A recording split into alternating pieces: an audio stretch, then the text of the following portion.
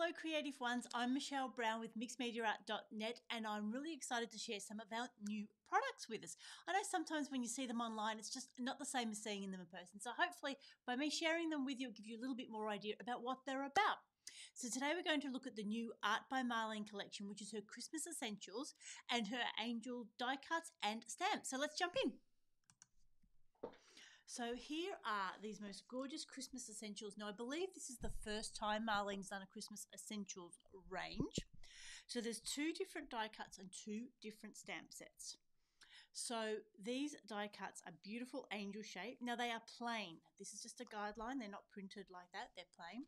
Now it's 300 GSM art paper, very similar to Marlene's watercolor paper. So sort of give you an idea that it's flexible, but it's still quite thick. It would absorb it. You get 21 unprinted flags in each one.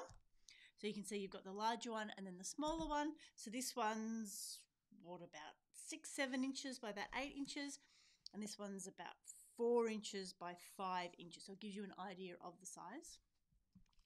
So for the large one, we also have this stamp set. So this is the Angel Ensemble.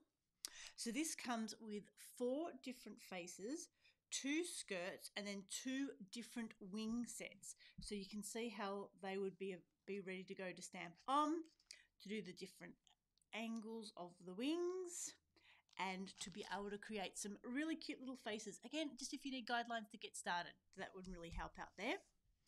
Now the one that matches the little one is a bit different. This has the single large angel there. It's got joy to the world. And then this one, which again fits it perfectly, says, may this guardian angel watch over you. So again, that gives you a bit more expanse. It doesn't have to just be a Christmas one as well. So these could be used as Christmas tags, as front for Christmas cards. We could string them up and make banners. I mean, how cute would it be if we alternated the big ones and the small ones? And like I said, really nice, thick mixed media paper, so you could definitely do some stamping, some inking, some painting, and they would really hold up well.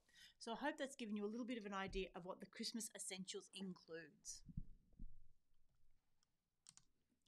So like I said, it's always good to see them a little bit more in person than if you're attending a show. So I hope that's given you an idea what those Christmas essentials are. So the 2 different angels, blank die cuts in 2 sets, and the 2 adjoining stamp sets. So I hope that's given you some really good crafty ideas, and I hope you have a crafty day.